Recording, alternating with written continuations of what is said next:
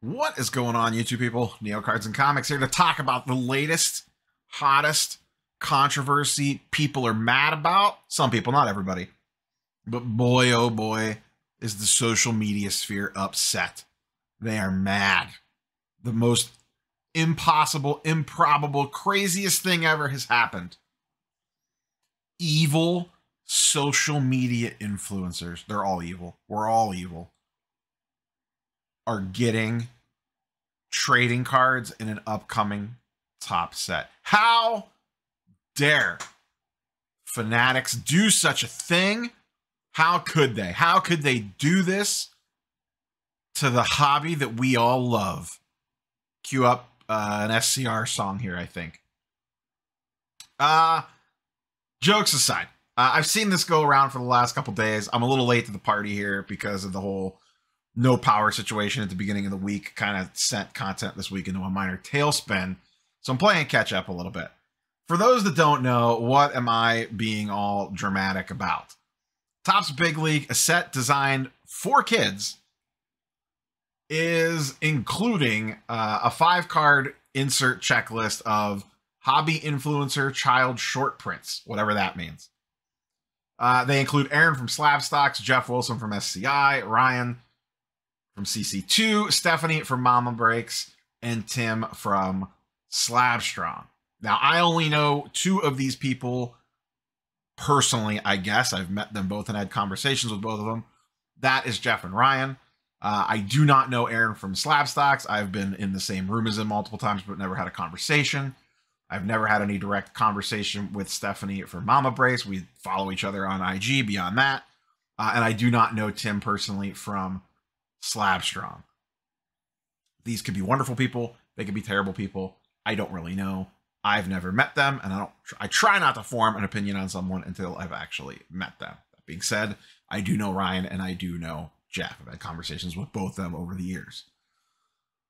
You would think this is the death of sports cards because they included these guys in their hot take. I could care less. I don't know how hot of a take that is.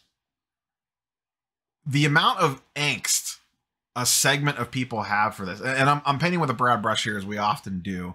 I'm just going by like buzz that I'm seeing on the interwebs on social media. A lot of people don't care, but a lot of people seem to care and are angry about how dare they? How dare Fanatics? Is this, I've seen this post before, is this what we can expect from the Fanatics future? It's all garbage, it's all trash, burn it all to the ground. What are they doing?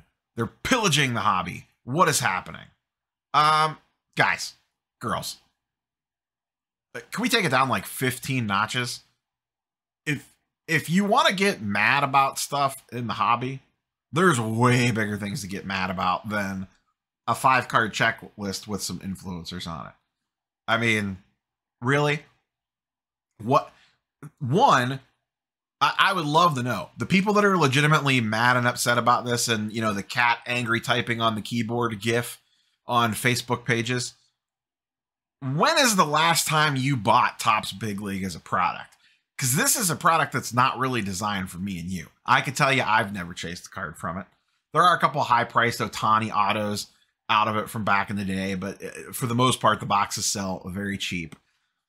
This is the set that they're putting in the, you can pull the redemption for an athlete to follow you on social media. All that sort of fun stuff's going in there. There's actually some cool autographs. There's a cool Bo Jackson auto with an 8-bit theme to it that I wouldn't mind stumbling across at some point in time in my life. But let's be honest. I mean, I could be wrong here. 95% of the people watching this video probably have never bought Topps Big League and probably never had any intentions to buy Topps Big League. It's just the newest thing to be mad about on the internet.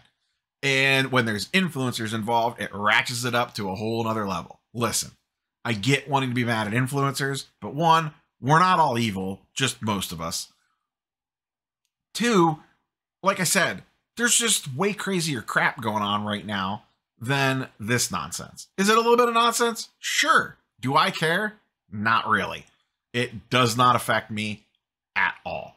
And to be frank, and I can only speak to this one personally because I have seen it with my own 2 eyes, kids actually really like Card Collector 2. I don't know how I feel about the other ones because I've never been in the same room with a bunch of kids and the influencers in question here. But I see the way kids interact with Ryan at trade nights. It's national. I've been to his shop at least a half a dozen times for trade nights. Hell, he has a kids themed trade night. He's always giving stuff away to kids. He treats kids great. They're always giving him gifts, getting stuff signed by him. Not every kid. Some kids are going to open that pack, get that card out, and be like, what in the hell is this? Next card, please. There are probably legitimately some kids out there, I know this is going to come as a shock, they're going to open some of these and might actually be legitimately excited about it. At least Ryan. I'm not sure about Jeff, and I'm not sure about the other ones because, like I said, I just don't know them quite as well. But Ryan specifically, there's a certain segment of kids that would probably be pretty excited about that card. Listen, it's not a product for us, and that's okay. They're gonna try stuff like this. Maybe it fails. Guess what? They'll never do it again. They're experimenting in a low tier entry level product. More power to them. We've given the card companies crap for the last 3 years for going backwards, not innovating, not trying new things, just adding 75 more 101s and some extra disco purple swirly balls and leaving it at that and just printing things to the moon. At least they're trying something. Are people going to be running out buying packs for the influencer thing? No. They threw that in. They threw in the athlete follow. There's a bunch of other random stuff in here that sounds kind of cool if you were a kid. There's you can win your chance to be in a trading card next year in this product. If I was a kid, that'd be cool. So I just don't understand all the angst about this one. Like I said, it's not everybody. It's probably, in all honesty, the vocal minority that are mad about this or upset about it or frustrated by it. Listen, if you're upset by this, get a hobby from the hobby. That's all I could tell you. Remember, listen, we talk about, the financial side more often than not on this channel. We dive into collecting every once in a while. I know, but normally we're the evil card flippers on the scummy streets. All we care about is how much extra percentage we can milk out of something. I get it. But in the long run, let's not forget why we're here. We like expensive pieces of paper, expensive pieces of cardboard. Sometimes someone might scribble a name on it. Sometimes they make it purple instead of plain and silver and put little numbers on the back. And we get excited about it. This isn't life or death, guys and girls. Everybody, just take it down a notch. Relax. Deep breath. And if you truly are fired up about this, like legitimately mad about it, maybe it's time to find a hobby to take your mind off the hobby, if that makes sense. Because y'all strung a little too tight. Trust me, life is way too short, and our time on this earth is way too precious to be getting fired up because Jeff Wilson has a short print trading card in Topps Big League, of all things. And look at it this way. At minimum, we're going to get entertainment value out of this. Lamine James is going to have a field day with these influencer cards. So worst case scenario, we're going to get entertainment value out of that. That's all I got for you, boys and girls. Everybody just relax. We'll catch you on the next one. Peace.